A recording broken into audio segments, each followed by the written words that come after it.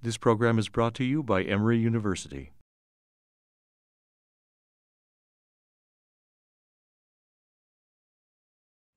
All right. Hi, good morning. It is my honor to introduce Dr. Stephen Clements, who grew up in Woodbury, Georgia, went to undergrad at Georgia Tech, medical school at Medical College of Georgia, and internal medicine and cardiology fellowship at Emory. He was also in the U.S. Army Medical Corps, which I didn't know, and he earned the Army Commendation Medal for Meritorious Service. Dr. Clements is the director of the Echo Lab here at Emory. He's a legend. He's very interested in medical education as well, including teaching EKGs, echoes, and physical exam. He saved the day today because I had a speaker who canceled, and only Dr. Clements, who last minute filled in for me and said, absolutely, I can do clinical conundrums and observations. And I'm glad to see some of our interns here as well. Dr. Clements.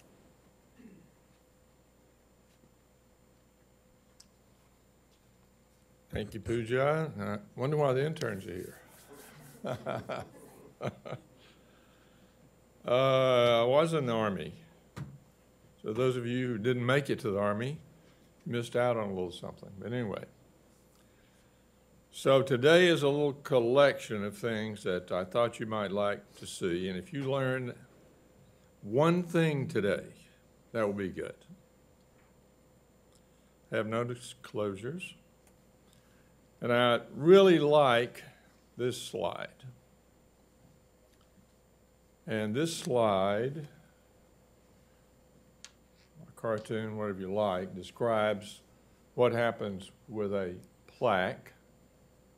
Starts out with a plaque and ends up with a myocardial infarction. May end up with an NSTEMI if it doesn't get all the way. May end up with a plaque that never ruptures. But this is the whole story right here. Notice that's rupturing at a shoulder, provoking the clotting system, and then trouble is present. So that concept I think about when I see someone with an acute MI. So our first patient. So this gentleman developed chest discomfort. He was a very smart guy. His wife was on it. And he said to his wife that he had chest discomfort. It was about 7 o'clock in the morning. He started breakfast, but didn't get very far with it. He said, I feel different in my chest. And his wife was right there, and he says, it went on for a short period of time, 5 or 10 minutes. She says, we're going to the hospital. Put him in the car, went to the emergency room. They saw this EKG. So this was a hospital that did not have a cath lab. So I guess you have to decide then whether or not you might give thrombolytic therapy or whether or not you need to go to the cath lab. So nowadays we go to the cath lab. And notice that those T waves in the precordial leads are peaked. There may be some slight alteration of the anterior forces in V1 and V2. Something's going on, and it's going on right now. So what is going on? And what do we do? So it was 8 o'clock, and you know how the traffic is in Atlanta. So we got a call, and they put him in a helicopter. He was outside the perimeter, and sent him straight to our cath lab.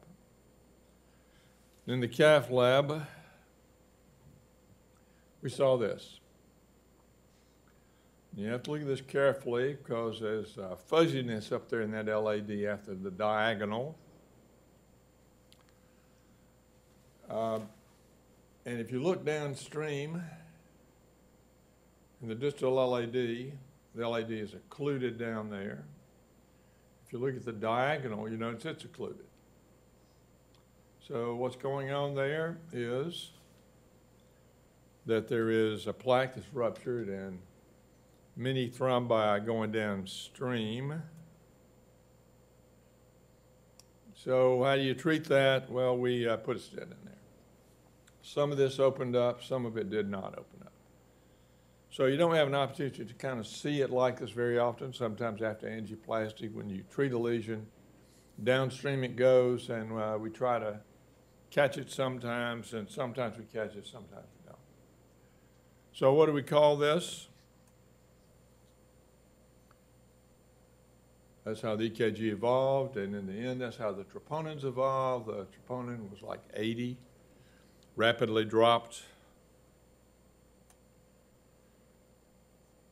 The Q waves in time went away after a month or so. So in our minds, what happens is that there's a plaque that builds up, and on the other side of this plaque, as it humps up, little pieces get chunked downstream and plug up the distal vessels. To treat the proximal lesion, the distal vessels are still occluded. Distal embolization, that's kind of like the vessel is embolizing itself, so you could call that isoembolism. So if you watch for that, you will see that occasionally, and that's probably the mechanism. So when you go to the cath lab with a patient with an acute MI, you usually will have looked at the EKG and you say, well, I can, from this EKG, tell what's going on in the patient. So, you know, I've studied EKGs a long time, and, you know, I can pick them out every time. So with the EKG in mind, you see the EKG, you say, well, I would like to inject the culprit vessel first. Then I'm going to get ready before I change my catheters out maybe, and get ready with the next one. I'll know what the next artery is, and I can go in with maybe a guiding catheter and commit to the next one. So in your minds, if you see this EKG, of course you always have the help of the computer in telling you what's going on. So this is kind of a distressing situation. The patient was having chest discomfort in this EKG. SC segments are beginning to rise in the precordial leads. They kind of have that concave appearance to them. So, well, I know what this is. I'm going to shoot the culprit vessel first. So in your minds, which vessel would you shoot first? So if I'm reading your minds, you would shoot the left artery first. So let's shoot the left artery.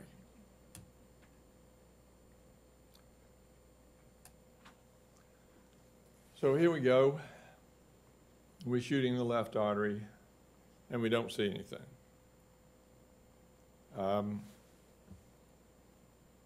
Chris, you want to cut these lights down up here that shine on that? So there's nothing there. So, oops, we make the right diagnosis or not. And next, we shoot the right artery. And we realize that we missed it altogether. So there's the EKG, and you say, well, how did I miss that? Well, there's no alteration of the anterior forces. It's kind of a concave upward SC segment elevation. It looks like an acute MI. The computer said it was an acute MI. It said it was anterior injury. So I know that's LAD. Well, there's something else that can explain that, and that's injury to the right ventricle. So the problem was that a small right coronary artery was occluded and the right ventricle was injured.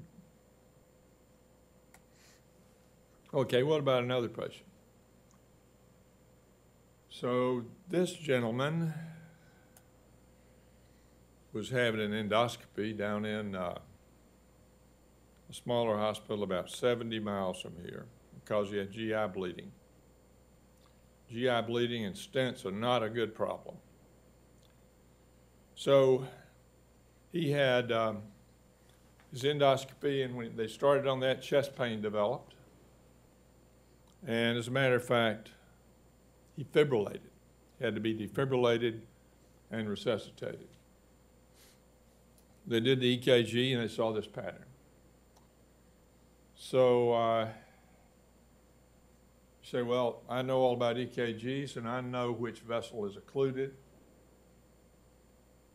So we go into the cath lab and I'm going to pull out the my guiding catheter to go ahead and balloon, angioplasty, and stent that artery. Then I'll check the rest of the arteries. So you go shooting the left system where you think the problem is, and you do see a problem up there. See a narrowing the LAD up front. And you decide then to go ahead and wire that up and stent it. So you go on about your business, you wire it up, you stent it. You might not be using IVUS that day. And you say, well, I just rescued this gentleman. Now I'd better shoot the right coronary artery. So you pull out your right jut or whatever and shoot the right coronary artery and say, whoops, I have stented the wrong vessel. Now I have to work on this one because this one must have caused the trouble. He fibrillated in the GI lab, so you balloon and stent that vessel. And here you are needing aspirin and Plavix, and he has GI bleeding. So the next thing you do is send him up to our CCU because we're not sure what's going to happen next. So I happened to be on call that weekend, and we were making rounds in the CCU, and I encountered this man. I'd been given a report the evening before that he was coming, and we're probably going to have to bite the bullet. He was on heparin. He'd received some Plavix, and we decided to go ahead and make a move and give him the usual program. So just as soon as we walked out of the coronary care unit, started having chest pain again. The nurses called us back in there. We hooked up the EKG, and that was EKG. So we said, well, we know all about EKGs, so we know now from this EKG that he's occluded his LAD, probably in his stent because he hadn't had enough Plavix. So what do we do then? We take him to the cath lab, and indeed that's the case. He has occluded his LAD in stent, and we opened that vessel up and started all over and crossed our fingers. So in that patient, we had an opportunity to see what it looks like when you have an RV infarction and infarction due to occlusion of the LAD. So all in the same patient, RV infarction due to occlusion of an acute marginal branch of the right, a small non-dominant right. You don't have to worry about them because they'll never hurt you. Almost kill this man. And an LAD occlusion in a stent that probably was not applied quite well enough, and had to be rescued from both of those.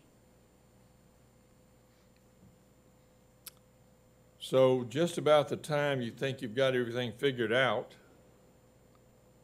you're on the consult service, and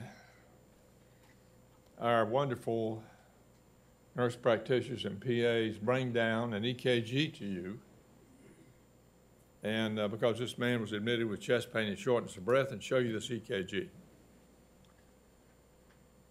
So you say, oh my gosh, there's something terrible going on. And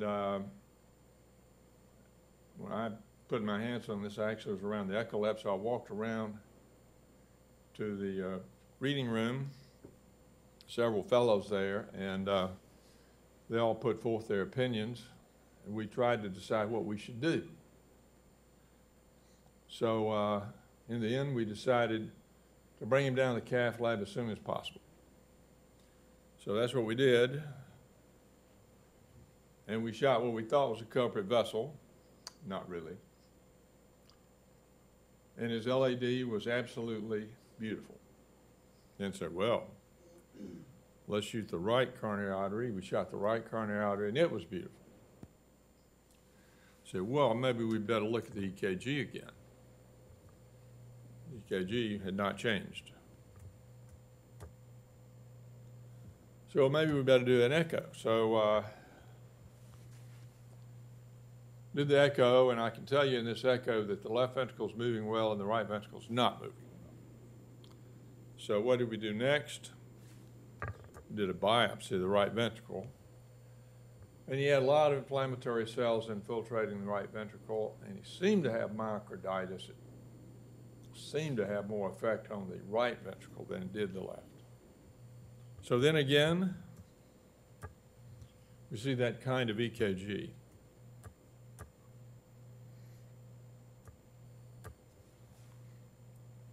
So here we go with another patient,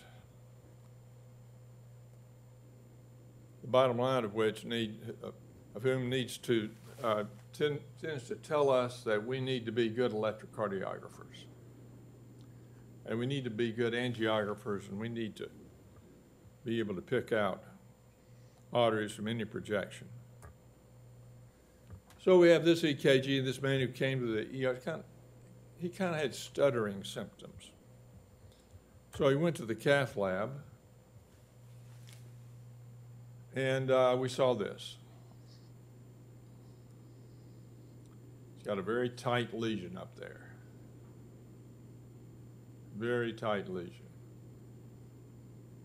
So what are you supposed to do? You had that EKG that you saw. You're supposed to wire that artery up and put a stent in it. And once you put the stent in it, you say, well, I believe I'll shoot that artery again. When you shoot it, you see something else, which is this vessel here. And if you started from the REO 30 view, you know something about that vessel. And you know which vessel hangs out on the margin of the heart. So you say, oops, I've opened up the diagonal, and furthermore, I have jailed the LAD. And there's the LAD, so what do I do now? Well, I try to get the wire down the LAD. I try to get the wire down the LAD. I let him go back to his room. I bring him back. I try to get the wire down the LAD, and I can't get the wire down the LAD. So I've jailed the LAD. Well, he's not having any pain, so we'll watch him along. So that's what we did. Oh, that's what they did. Not too long after that, he appeared in my office. And the question was, what do we do about this? I'll tell you, the bottom line is, as time went on, things healed, and we wound up having to bypass him. And he actually is doing well now, but there's a lesson in that. You say, where is the diagonal? We opened up the diagonal, and we jailed the LAD. So the diagonal is out on the margin of the heart in this view. So that's one point in favor of doing a 30-degree RAO view to start out with, because you know the diagonal is going to be out on the margin and the LAD is going to be within the margin.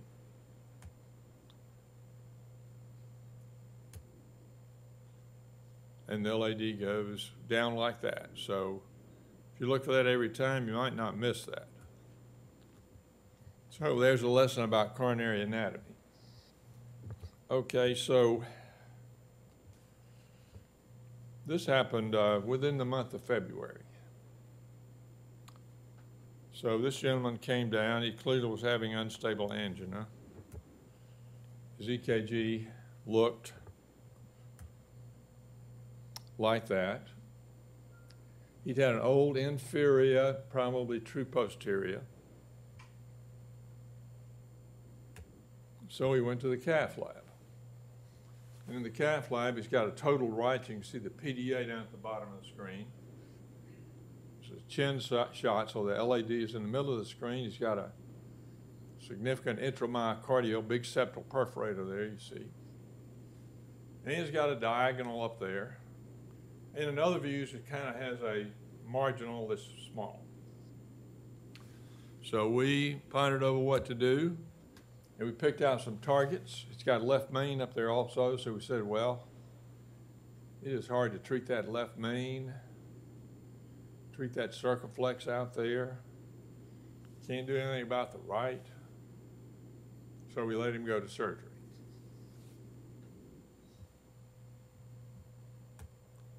So we had a triple bypass to those targets that I showed you, limit to the LAD,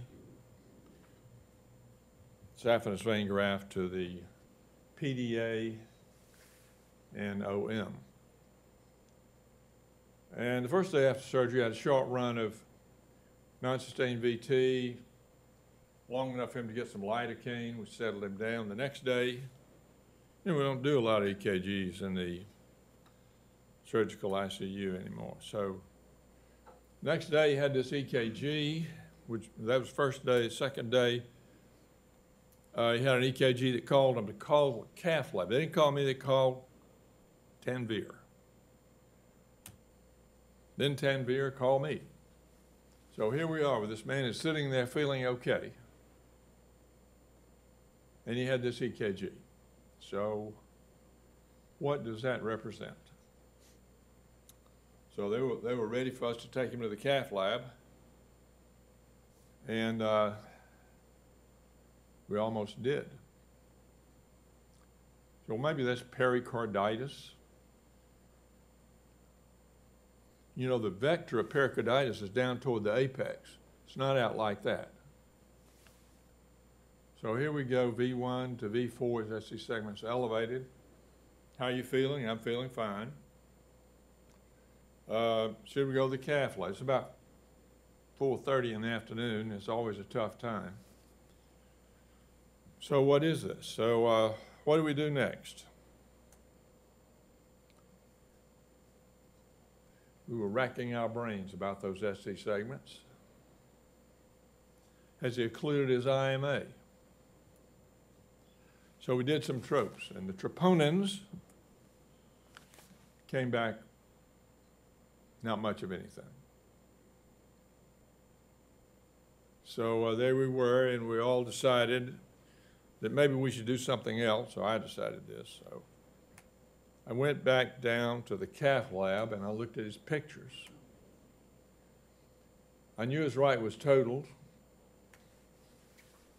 and I knew that he had something we couldn't touch, but you know, it's just after the first part of the right, there's a very, very tight lesion. It's total after that acute marginal. So we didn't take him to the cath lab to demonstrate what happened here because we all felt like we knew what happened. And we felt like that he occluded that proximal lesion in the right coronary artery, and he isolated those acute marginal branches. And that EKG that he had probably represented right ventricular injury. Troponins didn't go anywhere, things settled down, and he went home the other day.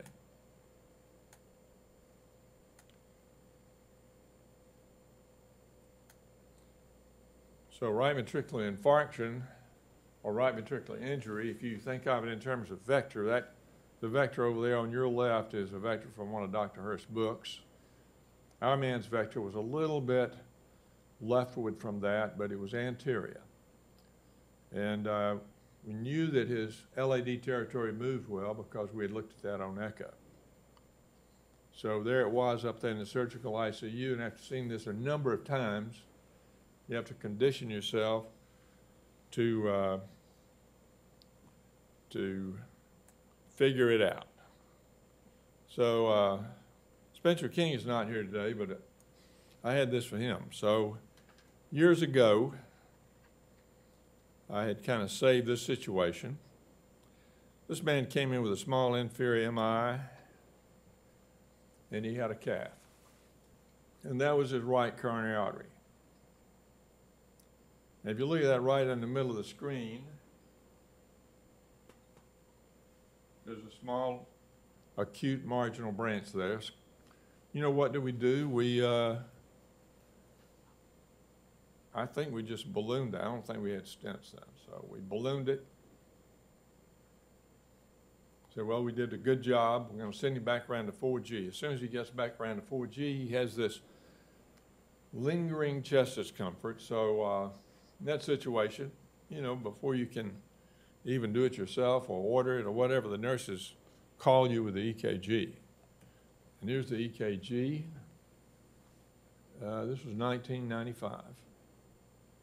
And he has this SC segment elevation across his precordium there. And that caused him to go back to the cath lab. Went back to the cath lab with that. And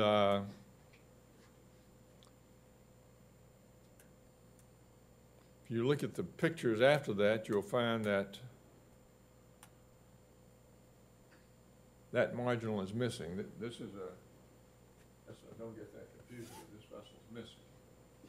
So here we were again with a right ventricular injury pattern that actually we did go back to the cath lab with. See that vessel initially down to the left, in the left corner there. So right ventricular injury. So now we're going to change the subject. So that's right ventricular injury. So maybe if that's all you learn today, or learn to recognize that, learn to condition yourself to recognize that situation. It comes in all kinds of packages, up in the 5E unit, in the emergency room, everywhere. So if you learn that, that's it. So I've noticed that when we ask questions about some of these images I'm going to show next, it's very confusing to people. And they commonly give the wrong, almost every time they give the wrong answer. So, as I said, things come in funny packages. Like one clinic day in North Carolina, they actually wheel this man around to one of my examining rooms. He'd been in the hospital for 2 weeks. He'd been short of breath. He'd been turned down for surgery at another place. A friend of his in church had had surgery with the same thing, and he died. And there he was in my office. So I put my stethoscope on his chest, and he had a loud murmur. So what was it, mine? Mitral valve disease? How did you know that? So he had acute mitral regurgitation. He'd ruptured a cord. So what kind of people ruptured cord? So you need to know a little bit about the anatomy. And I love this diagram because it helps out a lot. You need to recognize the mitral aortic curtain is sitting out there all the time. We do our echoes.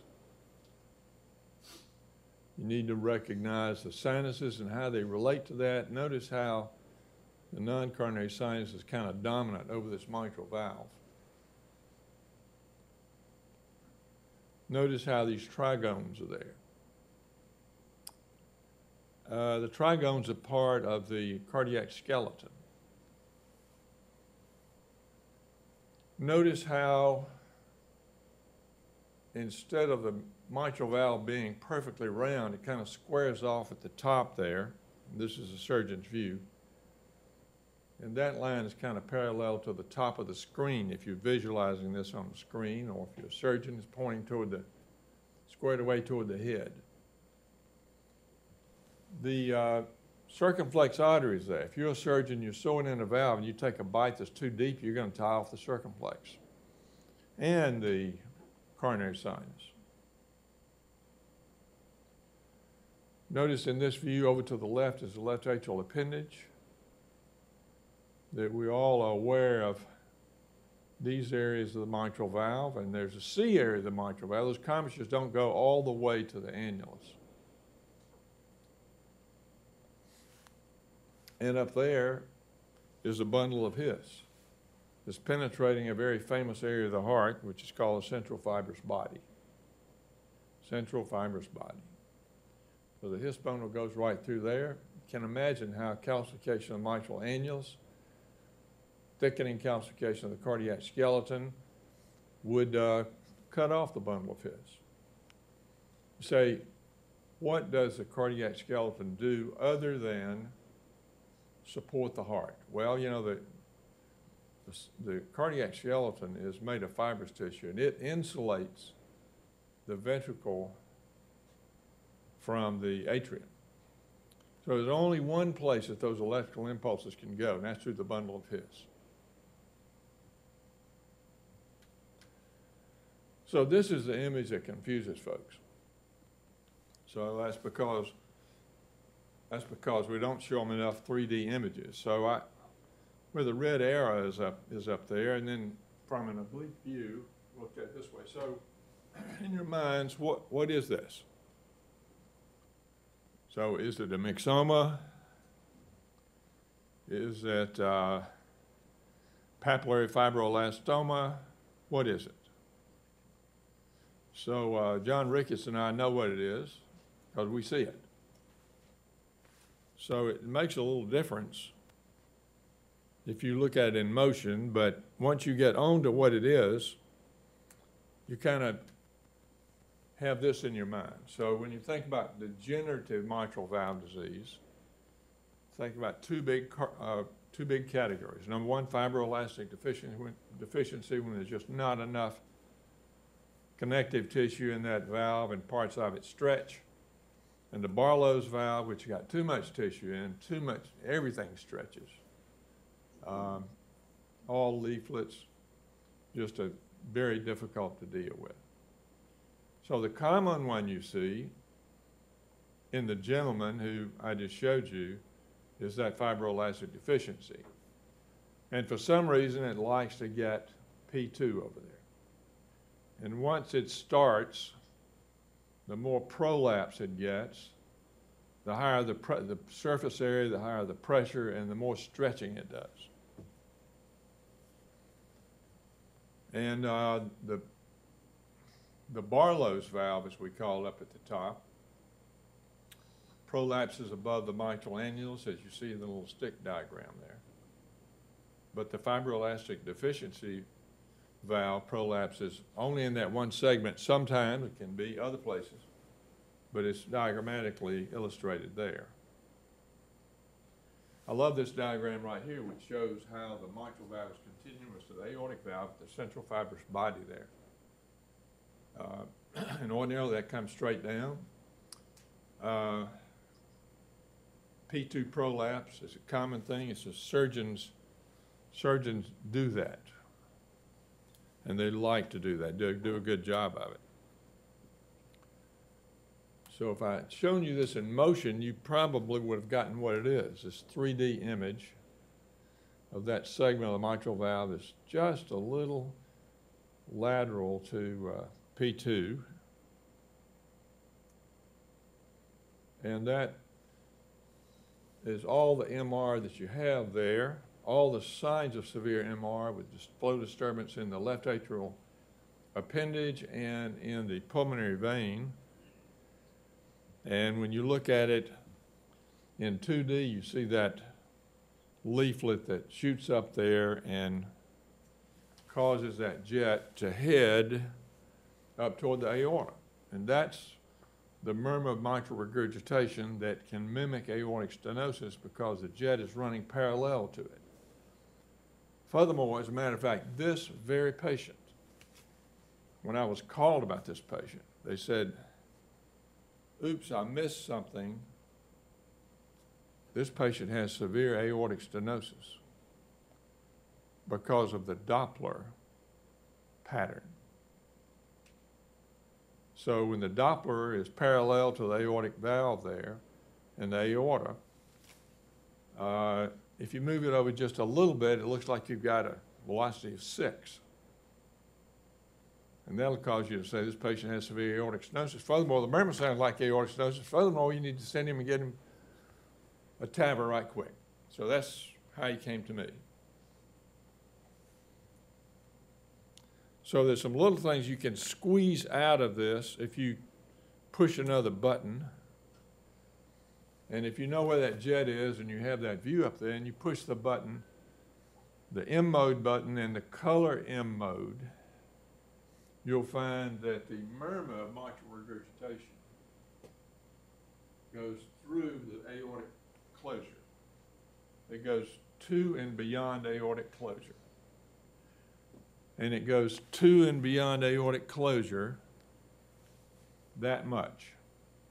And that much happens to be the isovolemic relaxation time. And you can measure that using that. There are lots of other different ways you can measure it, but you can measure it using that. So that's a cheap way, but that's physiology and Wigger's diagram. So how do you get all mixed up with that? So you have this view from transthoracic, and you kind of edge over from here to here, and suddenly these velocities go up, or you go from, then you say, well, we've got serious aortic stenosis here.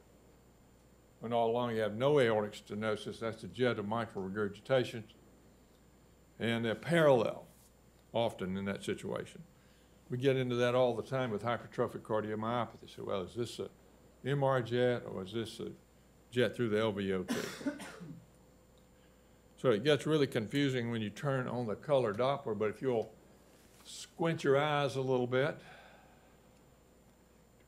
you can see how that jet actually is going up toward the left atrial appendage. You remember the diagram, that left atrial appendage goes over at the 9 o'clock. It's going up toward the aorta, the left atrial appendage. It disturbed flow in the left atrial appendage. So that is, by looking at that, you say, well, there's P2 prolapse. And it's trying to trick us with all its mimics. When you look at the other views, in the bicommissural view, you'll see the P2 area prolapsing up, producing that mass. And if you look at the three-dimensional images, you see this giant area here. And if you look at that very carefully, you'll see the ruptured cords. You know, in 2D images, temporal resolution is better. These images, you really have to look to see the ruptured cords, which are right in there in systole. So I was concerned about this, and all this area that leaflet occupied. So when I talked with the surgeon, I said, you know, does it bother you that area of prolapse is so large? If you have to resect that, might you be tightening up the mitral annulus too much? And just in a millisecond, he said, oh, no, no, no. He said, we use neocords for that. 2 or 3 neocords, and we don't cut that leaflet out. We pull it down. And actually, when that happened, he sent me this picture of this patient. See the fibroelastic deficiency in here? See this? See the ruptured cords? So he sent me this picture. And then he sent me another picture.